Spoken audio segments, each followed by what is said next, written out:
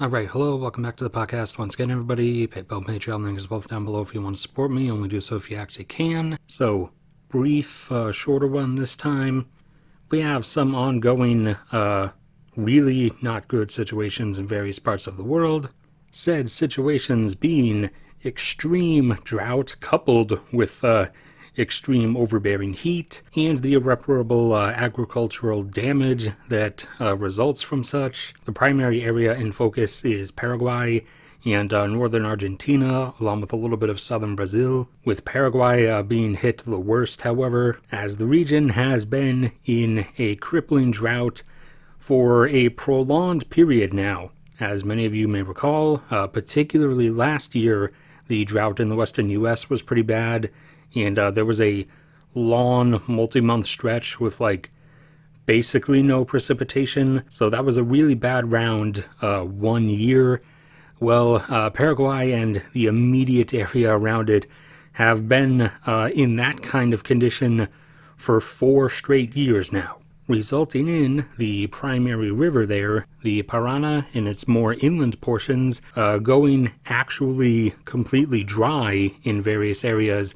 And then downriver, where it does actually have water flow, it is down under a third of even the not very high level of what it would otherwise be expected to be. Normally it is only around 10 feet deep.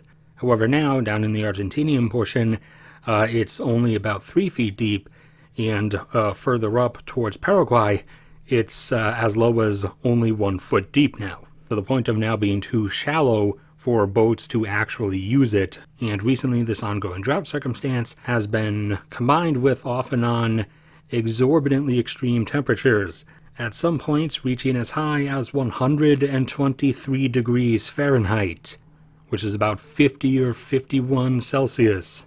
These are brutally absurd temperatures, normally supposed to be confined to places like Death Valley, although the majority of the effect obviously being from the 4-year exacerbated drought, has been varying levels of agricultural collapse, with Paraguay suffering the harshest effects as of this time this season, seeing crop failure rates of 70%. 70 percentile symbol, with drought-induced crop failures also occurring in neighboring Brazil and northern Argentina. However, the failure rates there are nowhere near as harsh or as high as Paraguay, and although the drought conditions are the primary factor, especially for Paraguay, because they just don't have the money and don't have the infrastructure to buy and or then get in any kind of alternative source of water.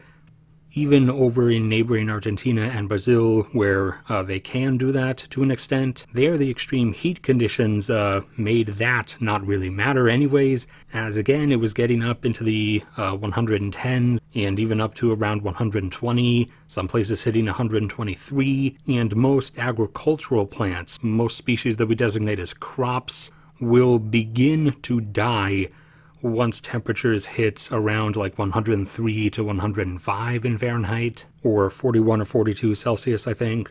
Begin to, mind you, it's a gradual process. If the air temperature around them, along with especially the sun beating down on them like that, continues for a protracted period, then they will wither out and die if it stays above that temperature range of around 103 to 105. And so while the absence of water is destroying Paraguay with crop failure rates of around 70%, neighboring regions in Argentina and Brazil who have more water available saw extensive damage from those temperature time spans, as some of those lasted for 1 to 2 weeks at a time. They also lost decent portions of livestock, because the farmers down there don't have, nicely air-conditioned warehouses that they can herd all their livestock into.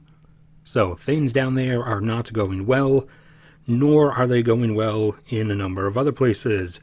Over in Somalia has been enduring a prolonged drought of its own now, and they are enduring massive crop failure and livestock die-off, and now their coastal cities and settlements are becoming crowded by influxes of former farmers and herders in just these last number of months, who now have become no longer farmers or herders. And finally, a much more man-made problem over in Afghanistan. 9 million people are now severely undernourished, as food supplies have not only become scarce in the country, but also their distribution has just overall been disrupted. The Taliban resurgency several months back caused many farmers and herders to abandon their livelihoods and flee. A lot of damage was done by the Taliban resurgence, and also, despite potential statements to the contrary, the Taliban are not a well-run governing system.